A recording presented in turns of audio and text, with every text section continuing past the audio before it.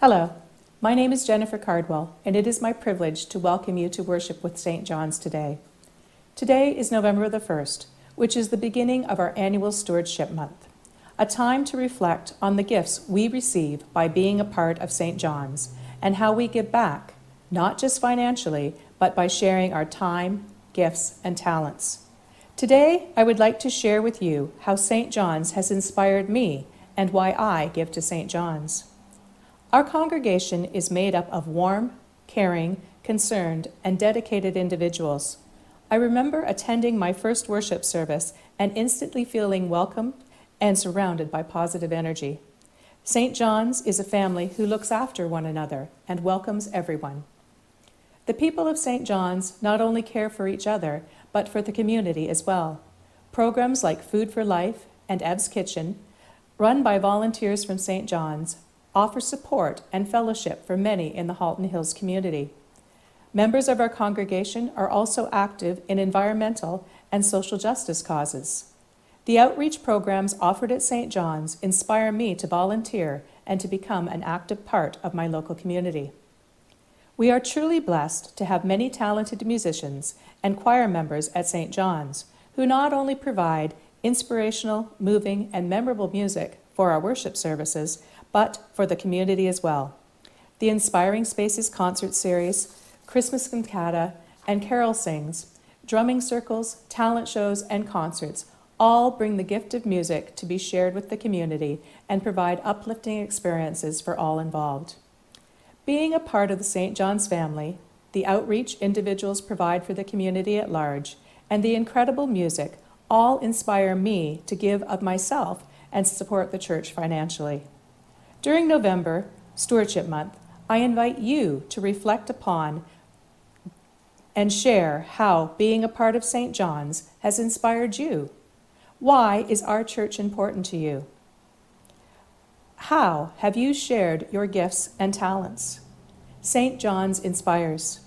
The way forward begins with you. Welcome to St. John's. I hope you enjoy your time with us today.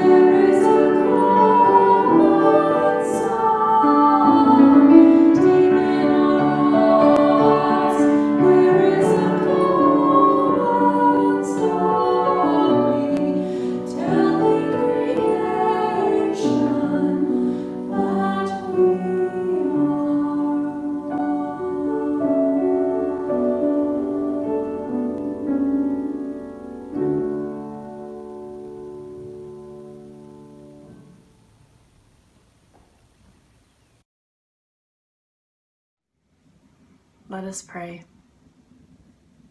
All-loving God, we come to you with the bandages on our knees and with the trophies on our shelf. We cry with you in the grief that weighs us down, and we laugh with you in the joy that sets us free. We sit with you when we can't find our way, and we walk with you when the path lies clear. Sometimes it takes a knock to our reality to remind us of what is really important. You are important, God. St. John's is important. Family and friends are important. And from the words of Richard Bott, the United Church of Canada moderator, Creator, as I prepare to go into the world, help me to see the sacrament in the wearing of this cloth. Let it be an outward sign of an inward grace, a tangible and visible way of living love for my neighbors, as I love myself. Christ, since my lips will be covered by this mask, uncover my heart, that people would see my smile in the crinkles around my eyes. Since my voice may be muffled, help me to speak clearly, not only with my words, but with my actions. And Holy Spirit, as the elastic touches my ears, remind me to listen carefully and full of care to all those I meet. May this simple piece of cloth be shield and banner, and each breath that it holds be filled with your love. In your name and in that love I pray. May it be so. May it be so. Amen.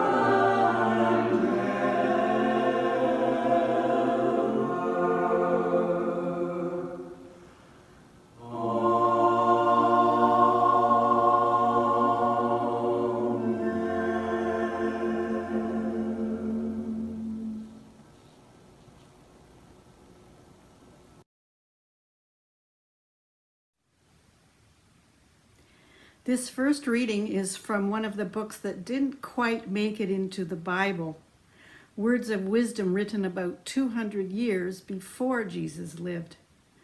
The Jewish writer Sirach said, "One's almsgiving is like a signet ring with the Lord, and he will keep a person's kindness like the apple of his eye."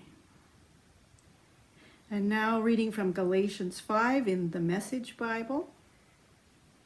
Christ has set us free to live a free life. So take your stand. Never again let anyone put a harness of slavery on you. It's absolutely clear that God has called you to a free life. Just make sure you don't use this freedom as an excuse to do whatever you want to do and destroy your freedom. Rather, use your freedom to serve one another in love. That's how freedom grows. For everything we know about God's Word is summed up in a single sentence. Love others as you love yourself. That's an act of true freedom. If you bite and ravage each other, watch out. In no time at all, you'll be annihilating each other. And where will your precious freedom be then? My counsel is this: live freely, animated and motivated by God's Spirit. Then you won't feed the compulsions of selfishness. For there's a root of sinful self-interest in us that is at odds with a free spirit, just as the free spirit is incompatible with selfishness. These two ways of life are antithetical, so you cannot live at times one way and at times another way according to how you feel on any given day. Why don't you choose to be led by the Spirit and so escape the erratic compulsions of a law-dominated existence? It's obvious what kind of life develops out of trying to get your own way all the time. Repetitive, loveless, cheap sex, a stinking accumulation of mental and emotional garbage, frenzied and joyless grabs for happiness, trinket gods, magic show religion, paranoid loneliness, cutthroat competition, and all-consuming yet never satisfied wants, a brutal temper and impotence to love or be loved, divided homes and divided lives, small-minded and lopsided pursuits, the vicious habit of depersonalizing everyone into a rival, uncontrolled and uncontrollable addictions, ugly parodies of community. I could go on. This isn't the first time I have warned you, you know. If you use your freedom this way, you will not inherit God's kingdom. But what happens when we live God's way? He brings gifts into our lives, much the same way that fruit appears in an orchard. Things like affection for others, exuberance about life, serenity. We develop a willingness to stick with things, a sense of compassion in the heart, and a conviction that a basic holiness permeates things and people. We find ourselves involved in loyal commitments, not needing to force our way in life, able to marshal and direct our energies wisely. Legalism is helpless in bringing this about. It only gets in the way. Among those who belong to Christ, everything connected with getting our own way and mindlessly responding to what everyone else calls necessities is killed off for good, crucified. Since this is the kind of life we've chosen, the life of the Spirit, let us make sure we do not just hold it as an idea in our heads or a sentiment in our hearts, but work out its implications in every detail of our lives. That means we will not compare ourselves with each other as if one of us were better and another worse. We have far more interesting things to do with our lives. Each of us is an original. And finally, a reading from the very familiar 1 Corinthians 13 in the Good News Bible. Love is patient and kind. It is not jealous or conceited or proud. Love is not ill-mannered or selfish or irritable. Love does not keep a record of wrongs. Love is not happy with evil, but is happy with the truth. Love never gives up, and its faith, hope, and patience never fail. Love is eternal. There are inspired messages, but they are temporary. There are gifts of speaking in strange tongues, but they will cease. There is knowledge, but it will pass. Thank you, Janet, and thank you all for joining us today. So glad that you did. As you notice, we're doing things a little bit differently today. We're back in our sanctuary, enjoying our time of prayer here today. And moving forward, this is where we're going to be providing our services as we look forward to a time when we can once again gather together. I'd like to thank Dom and Tony, our tech team, for pulling this all together today. A special thank you to Catherine, Sandy, Jennifer, Jim, Lois, David, Rob, and Russell, and Carolyn for the gifts and the blessings that they are bringing us today. As I had mentioned last week, we are going to look at a new series over the month of November. It's the series on kindness. And today we're going to talk about the beginnings of kindness and the science of kindness. I'm going to ask you two questions. The first question: what do you think of when you think of the word evolution and Darwin? What comes to your mind? Perhaps your first thought was survival of the fittest, dog eat dog, maybe the wolf of Wall Street. Now, I'm going to ask you a second question. What if I told you there was something you could do today that doesn't cost you very much, that would increase your sense of satisfaction with life, and that is a part of the survival of the fittest? You see, our understanding of that survival of the fittest is sort of fed by what we see on TV and movies, this idea of being the aggressive alpha male. And yet that's not really how we survive as a species. In fact, the thing that we have in common that has helped us survive is basic human kindness. Kindness is as important a feature to survival as anything involving flight, fight, and aggression. Kindness is in us. It's a seed planted in us from a very young age, in fact, from birth.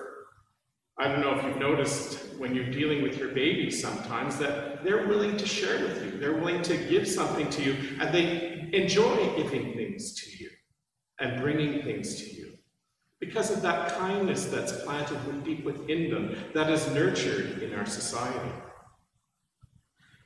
Kindness is found all throughout nature, even in wolf packs. That's why they gather together as a social group. We see lots of YouTube videos where we see people uploading pictures of lions taking care of children, or that famous picture of the gorilla who takes care of the kid who falls in its enclosure. I actually saw one long video of a cat who was calming an anxious dog, a dog who had separation anxiety, and over time this cat won the dog over and was able to calm it down so that it was a non-anxious dog when the owners went away. We've also seen lots of videos of dogs and cats comforting their human companions. In fact, there was even a scientific study that looked at rats. Did you know rats have the capability of being kind? They put some chocolate into a rat cage, and the rats had a choice of releasing their rat mate from another enclosure or eating the chocolate. And what they found is the rats would first release their rat friend and then would share the chocolate with them. Rats know about kindness. Kindness is part of our evolution. Kindness is what helps us as a people grow. Kindness engenders trust. Kindness engenders hope in a society. In fact, evolutionary scientists have found that the more altruistic or kind people a group or community has, the more likely that community is to succeed. Now, how do you feel when someone's kind to you? Well, when someone's kind to you, or when you do a kind act, you feel good. In fact, you know what they found is that people who do kind acts, even if it's unwilling, feel better about their lives. They are more satisfied with their lives. They also found that children who learn kindness in school have more friends in school. So kindness is that part of that social glue that keeps us together and that helps us to succeed as a society. Well, how do we get there? Well, first of all, let's take one more look at the science. When we are kind, it releases all those good chemicals that we have been talking about over the time that I've been here. Dopamine, serotonin, the chemicals that bring us happiness, and especially oxytocin, a chemical that is about binding and bringing people together.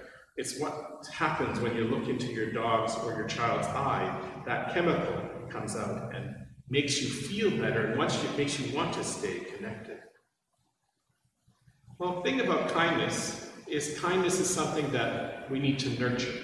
We have the seed within each one of us, it's planted in with each one of us, but we have to learn how to be kind. We have to have those social experiences of kindness in order to grow in kindness. I think many of you know that dogs seem to be naturally kind, but we also know that you can train them to be different. And in different environments, dogs can grow up to be differently natured, some aggressive, some super kind. The more relationships we as people have where we learn to be kind, the more we succeed as people, and the more we are a kinder people. And the more we succeed as a society. We have to kind of work against those other kinds of evolution, as though I know they're important, but they have to be balanced with kindness. And how we do that is by building relationships. You see, there's a part of our brain that also looks to kind of build connections. And once we start making those connections, it's easier for us to be kind to other people because we can see the kindness coming back to us. So how we grow in kindness is by looking at the ways in which we are similar, by engaging in people that we see as being somehow outside of our social group and bringing them into our social group. We have to find ways to reward kindness in our world. And that's how we become a kinder world. In fact, they found that countries where people are kinder and more altruistic are in general happier countries. And those countries where there is less of that sort of egalitarian and common good, they tend to be less happier and have a lot more anxieties. So how do we become kinder? How do we open our hearts? Well, the most important thing we can do is to connect with people. Like I said, it's a learned behavior that is learned through being with others. And it's important to be with others that are different from ourselves in order to train our brains to be kind to everyone. You see, we're also built to be tribal. We tend to be group-oriented, small group-oriented. But the success of our society depends on us being large group-oriented. And so the more we get to know other people different from ourselves, the more we actually read stories, fiction and nonfiction, about other people, the wider our perspective and the wider our hearts are open, and we can be kind to more people. So that simple thing that you could do today that would increase your sense of kindness and increase your satisfaction with life are those simple acts of kindness. In fact, they found that people who do one act of kindness intentionally a day are happier overall. It also affects our physical health. In fact, they found that people who tend to be kinder tend to live longer. So these are the blessings that kindness brings to us. This is the science behind kindness. As we go out today into our worlds, as we look forward to our week, let's be intentional about one kind act at least a day and see how that makes a difference in our lives. Amen.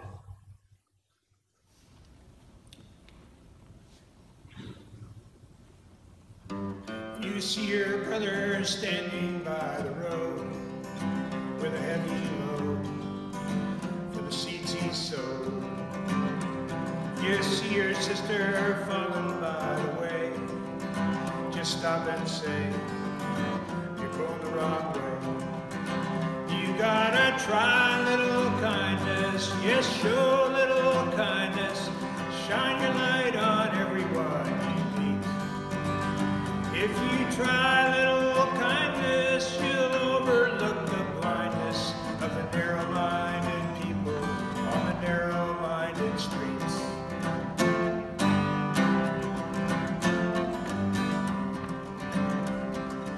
Don't walk around the down and out.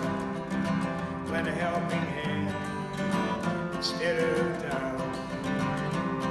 And the kindness that you show every day will help someone along their way.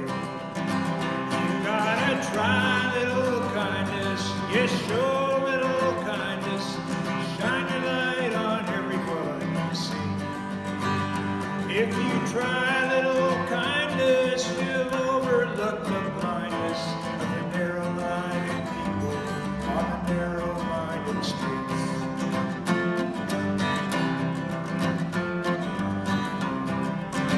You gotta try a little kindness.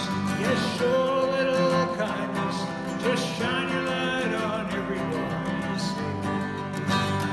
If you try a little kindness, you'll overlook the blindness of the narrow-minded people on the narrow-minded streets.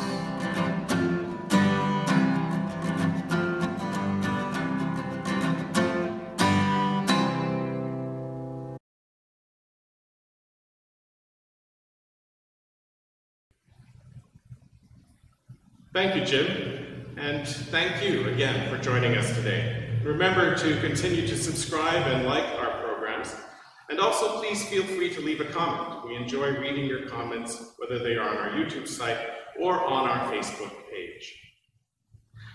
As Jennifer mentioned at the beginning of this program, November is Stewardship Month here at St. John's, and we're looking at the things that make St. John's special to us and why we feel we give to St. John's to support it. I give to St. John's because of its children's program. I have two daughters who enjoy going to Sunday school and enjoy other youth programs that we provide. And I also know that there are resources that are required in order to create those programs, resources that the church provides for our teachers and for our students.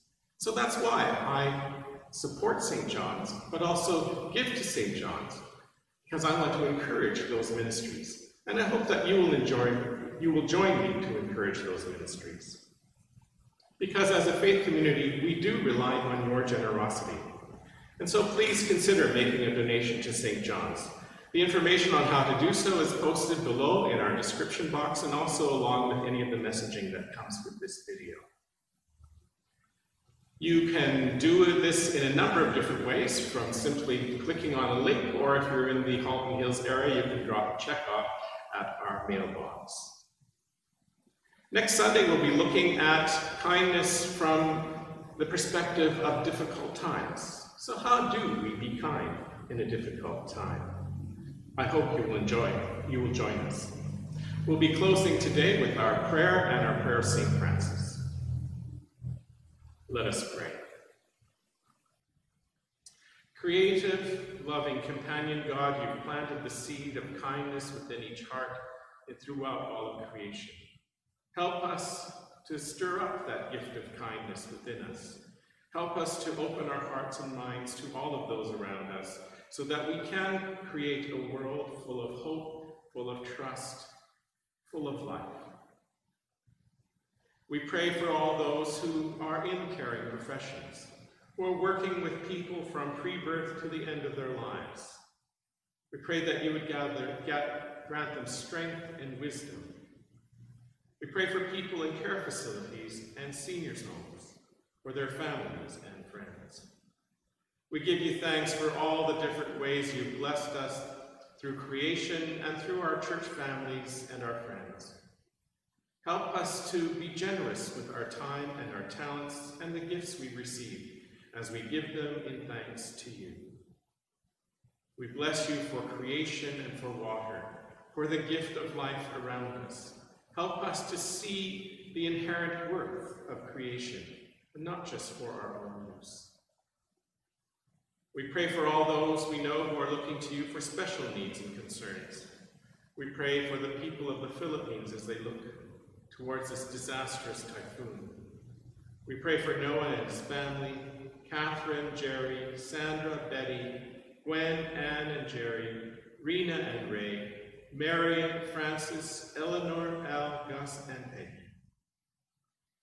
as well as those whom we name now in our hearts before you.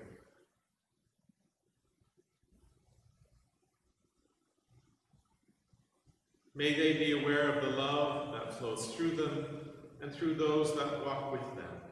Grant wisdom and understanding to all their caregivers. We give you thanks for the blessing of everyone watching this program today. May the light of creation shine upon each one of us, and may love enfold us. May we continue to grow in the awareness of the profound depth of love that surrounds and supports us and the whole of creation. May the pure light within each one of us guide us. May we be blessed, encouraged, and empowered in every aspect of our lives. We ask this through the living Christ, our companion on the way, as we pray in the spirit of St. Francis.